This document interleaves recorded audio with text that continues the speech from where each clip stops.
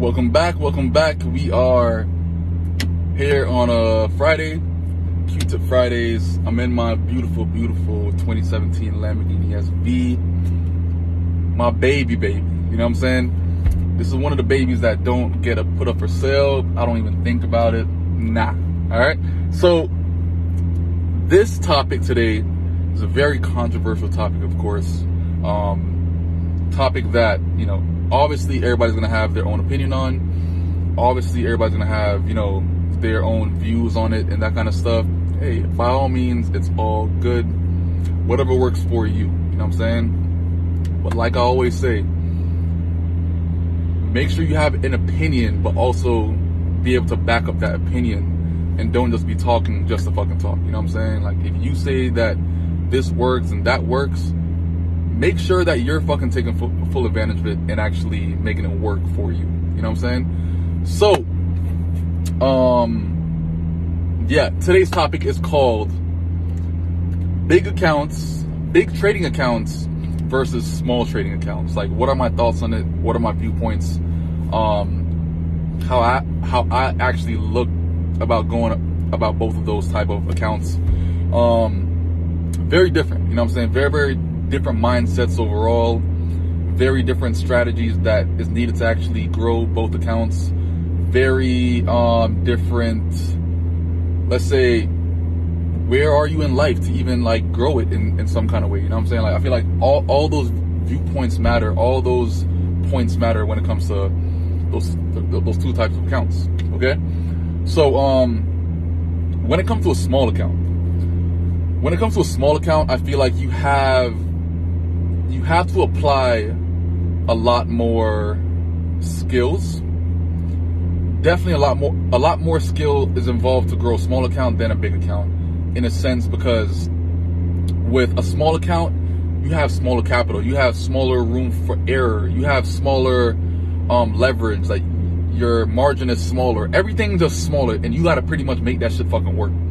And that's why if a smaller account was easier to build, then a lot of people would be millionaires and a lot of people would be making just a great amount of money every single year, you know what I'm saying? Because it's easy to grow a small account, you know what I'm saying? I feel like it's a lot easier to grow a big account because the big account, you could put in, let's say like one order and just make it fluctuate, have a sloppy entry, sloppy this, sloppy that, not really care about the drawdown. Like, you care less when it comes to a big account, you know what I'm saying? As far as like, if you were trying to swing trade and that kind of thing.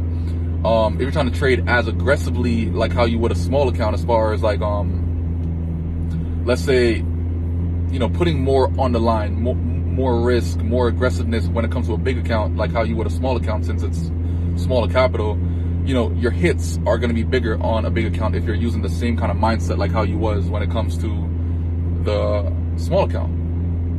You know what I'm saying? So the big account, when I'm talking about when it comes to big accounts, I'm talking about, it could be, let's say, 10,000, 20,000, 30,000, 100,000. All those I'll consider as big accounts, especially like when it comes to 50K plus. Making 2%, 5% a month, that's nothing. You know what I'm saying? Like, that's easy with those kind of accounts, because you can literally just trade on like an H4 time frame and just pretty much like let shit fluctuate. Don't really care about drawdown, and just, eventually go and profit based on your analysis. But it's not going to be as precise and skill driven like how it comes to a small account. A small account, everything has to be on point. As far as your entries, you got to pretty much make sure they're precise to the point that you see minimum drawdown, but you're able to pretty much take advantage of your leverage and know how to actually scale that account to the point that you can make, a couple hundred here, a couple hundred here, a couple thousand here, a couple thousand there, based on how you trade and based on your skill set level. You know what I'm saying? Like, when it comes to a big account, the skill set level doesn't have to be so precise, so on point, so just fine-tuned when it comes to a big account. Like, you could get to a point that, you're analyzing less because, you have all this room to breathe when it comes to a fluctuating position. You know what I'm saying? Like, all those things matter when it comes to growing a big account, because You don't really need much. As far as like, it's just, you kind of slack more when it comes to a big account, I feel like. You literally slack more when it comes to a big account. With a small account, you have to be on it. Like, you have to be just on point as far as how I see it. You know what I'm saying? Because I've done, let's say like I've done big accounts. Like I internal transferred like some profits. Like I had a bunch of profits in my broker this one time. I put it, I invested, I started my account with 600K. I grew that to 1.8 mil, and then I lost 300,000. Like, what the fuck? Because I got to a point that I started analyzing less. I started doing, you know, I started getting sloppy with my analysis. Yes, it still went from 600,000 to 1.8 million, but then how could I make myself lose 300,000? I just got sloppy with it. I just started caring about my level of precision a lot less because it was a big account. It was an account that had so much room to fluctuate that I just like to stop being as disciplined. You know what I'm saying? I've done small accounts with like I did what, $1,000 to 74,000, $1,500 to like 50,000. And those accounts take discipline, it takes precision, it takes all these things because you're not working with much. You know what I'm saying? And what you have to work with, you got to make sure that shit is working the best possible way that it's effective to actually grow the account. You know what I'm saying? So like it's just a bit more skill involved when it comes to growing a $1,000 account, a $500 account, like all those things. And the craziest part that people forget is you could have $100 account and that shit can grow to $1 million.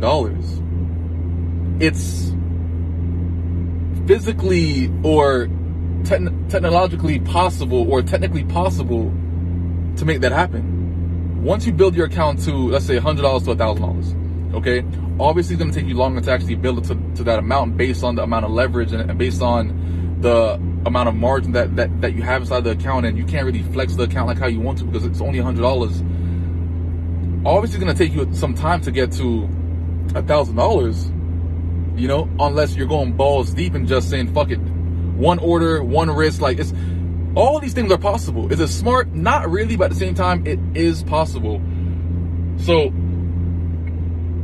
think about it. If I said that I did $1,000 to 74,000 in a week, right?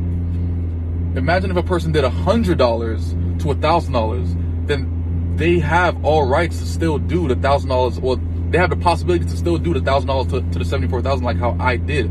So it's kind of like if I grew $100 to $1,000 and then $1,000 to 74,000, technically I've only invested $100. But it took a lot of skill to get to the point that I'm growing that account, as far as I'm upping my lot size as I'm gradually growing the account. Like, all these things have to happen. All these things have to happen in a small account. With a big account, like, I'm telling you, like, you just, like, you're not as on your shit because you're in, like, a maintaining stage when it comes to a big account. You know what I'm saying? Like, with a big account, like, you'll settle for, let's say, 10% a month, or, you know what I'm saying? Like, that kind of shit. But when it comes to growing an account, you're in the growing stage. You can't risk, or you can't fuck up as much like how you could on a big account. So like, before you even like start your journey, that kind of shit, like, understand where you are in your journey. Are you at a point that you're in your growing stage, or are you at a point that you're in your maintaining stage? You know what I'm saying? Like, those two things matter.